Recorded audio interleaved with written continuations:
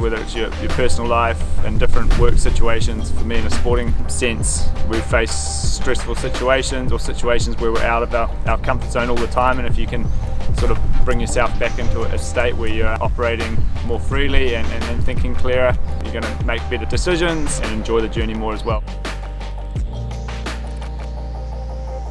Probably the toughest challenge for me was yesterday doing the ice bath. Done quite a lot of ice bath with sailing and whatnot, but always or never really felt that comfortable in it.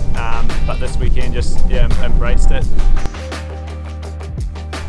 I came to the Come Under Pressure workshop to push myself and try and go to new levels. I really wanted to learn from Woody around some of the breathwork stuff, and I guess use that to your advantage, or make sure you're using it to full capability. Yeah, end of the 2 days, feel absolutely stoked. Really learned a lot and made some good gains.